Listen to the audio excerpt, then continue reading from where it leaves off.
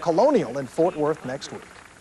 Something a little different taking place this weekend at the Forum 303 Mall in Arlington. How about DFW Air Hockey Championships? The game played by kids at Showbiz is taken seriously enough now by others that there are national rankings and national tournaments. $60,000 up for grabs this year, $4,000 here this weekend.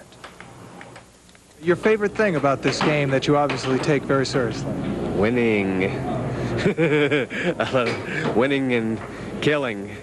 Putting that puck in, making that goal rattle.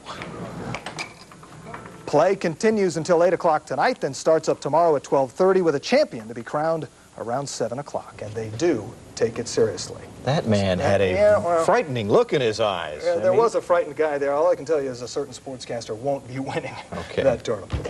Still ahead, it was all pomp and circumstance on the campus of SMU today. It is time to put on the cap and gown. It's graduation day.